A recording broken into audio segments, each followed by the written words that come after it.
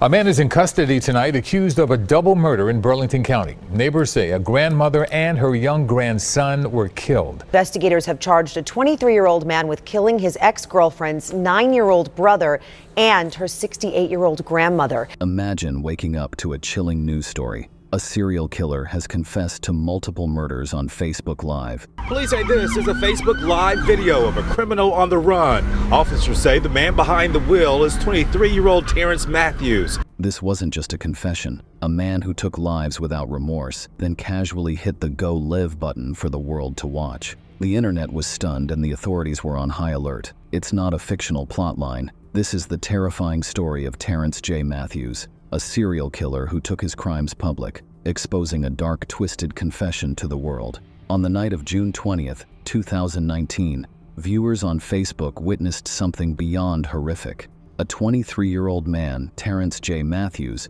went live and began revealing disturbing details about his involvement in multiple murders.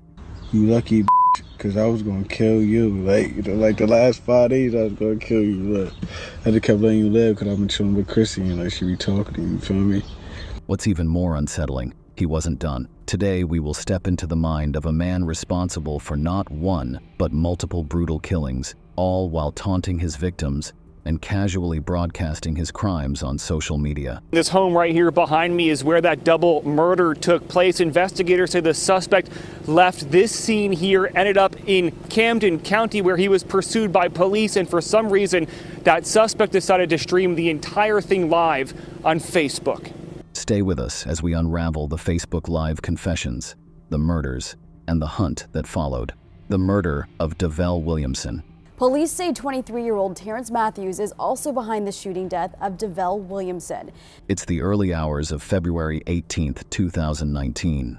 Deputies from the Willingboro Police Department in New Jersey respond to reports of shots fired on Millbrook Drive. Upon arrival, the scene is gut-wrenching. Inside a vehicle, 21-year-old Devel Williamson is barely clinging to life, having been shot multiple times. Next to him, his friend Brandon Clark lies on the sidewalk severely injured with a gunshot wound to his arm and a brutal blow to his head.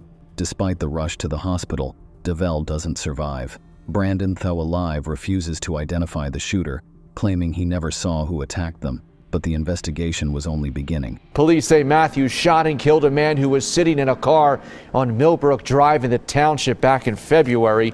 Police recovered a bullet-riddled vehicle from the scene, and inside, they found crucial evidence: an iPhone and several fake $100 bills.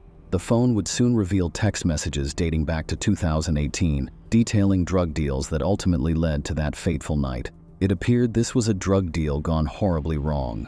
Just days later, authorities had their suspect, 23-year-old Terrence J. Matthews.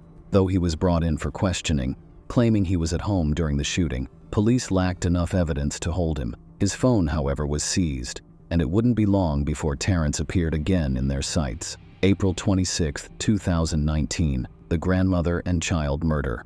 The Burlington County Prosecutor's Office charged Matthews with killing his ex-girlfriend's grandmother and younger brother inside their home along Eastbrook Lane in Willingboro, New Jersey on Wednesday. Months later, police secured a search warrant to dig through Terrence's digital communications. They found a photograph of a fake $100 bill on Facebook Messenger, similar to those found at the Millbrook Drive crime scene. But surprisingly, this wasn't enough to bring Terrence back in for questioning. And so for the next 5 months, he walked free, a killer roaming the streets of New Jersey undetected. But on June 19, 2019, the situation took a far darker turn. That evening, 22-year-old Krista Williams returned to her Willingboro home after finishing her shift. Unaware of it, she was about to encounter a monster. Terrence Matthews, whom she had been in a relationship with but had recently broken up with, attacked her outside her home. He dragged Krista inside where the horror unfolded. Her grandmother, 67-year-old Jennifer Faso, lay on the floor, brutally stabbed to death. Terrence had killed her in a fit of rage, and the nightmare didn't stop there. Terrence then led Krista to the bathroom where her 9-year-old brother, Isen Mejia Jr., was found dead in the bathtub, stabbed and drowned. Investigators made the gruesome discovery. They say they found the bodies of 68-year-old Jennifer Vassell and her grandson, 9-year-old Isen Mejia Jr. Officers say both victims were stabbed multiple times. Police say the crime did not stop there. Prosecutors say it appears the 9-year-old was drowned in a bathtub. For hours, Terrence, high on synthetic marijuana, held Krista hostage, repeatedly threatening her life. The terror reached its peak when, at 7 a.m., he forced Krista into his vehicle and drove her around town. They stopped at a Dunkin' Donuts and later at a Wawa store where Krista saw her chance to escape. In a moment of bravery, she slipped away and told a store employee what had happened, pleading for help. Terrence noticed her attempts to expose him and chased her around the store with a knife, but as police were called, he escaped the scene. The Facebook Live confession. Feel me? I'm trying to tell people, calling up for help. Thing, you feel me? Nobody was really listening. Like, they want rather send me off instead of me having somebody to talk to, the ones I really want to be around. I want to be around strangers, you feel me? Later that day, in a shocking twist, Terrence Matthews took to Facebook Live. It was here that the world would witness his chilling confession in real time. Speaking directly to his audience, Terrence admitted to multiple murders and revealed his disturbing plans to kill even more. I'm sorry for everything I ever did. To you and your mom, I'm sorry. I hope this is a lesson to you, bro. Like, make sure the next one, just steer straight. Just don't wild out, you feel me? I love you, though. In one part of the live stream, he says, "You lucky because I was going to kill you like the last 5 days. I was going to kill you and your girlfriend." Brienne, you lucky because I was going to kill you. Like the last 5 days, I was going to kill you. Look, I just kept letting you live because I've been chilling with Chrissy and like she be talking to you, you feel me? I'm going to kill you and your girlfriend for real. But like... He admitted to shooting Devel Williamson on Millbrook Drive and expressed frustration that his gun jammed before he could kill Brandon Clark as well. Nobody else did that shit. I did that shit. I clapped that. I ran out of bullets, and then the other gun jammed. He spoke in a calm, almost detached manner, as if recounting something far less gruesome than murder. This wasn't just a confession, it was a taunt. A man with no remorse casually discussing his reign of terror as viewers watched in horror. The police chase and arrest. Cops on me. I got the cops on me. Following his Facebook Live confession, it didn't take long for law enforcement to track down Terrence. He was spotted driving in Camden, New Jersey, about 15 miles from the scene of his crimes. A high-speed chase took place, all while Terrence continued to live stream the event, narrating the chase as if it were some sort of twisted game. Eventually, Terrence was arrested after a crash and taken to a local hospital for his injuries. Police say this is a Facebook Live video of a criminal on the run. Officers say the man behind the wheel is 23-year-old Terrence Matthews.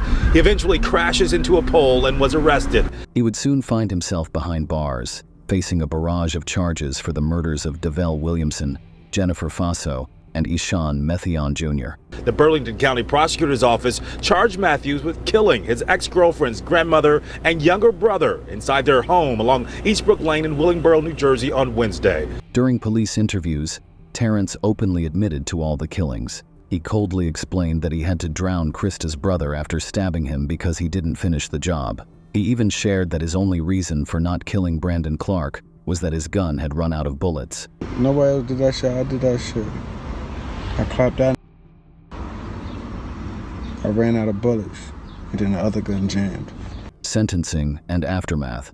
Police say the motive for this crime appears to be the result of an argument between the suspect and his ex-girlfriend. Matthews is now facing a number of charges, including murder and kidnapping. In 2022, Terrence J. Matthews finally faced justice. He pleaded guilty to all the charges against him, an overwhelming list due to his violent behavior.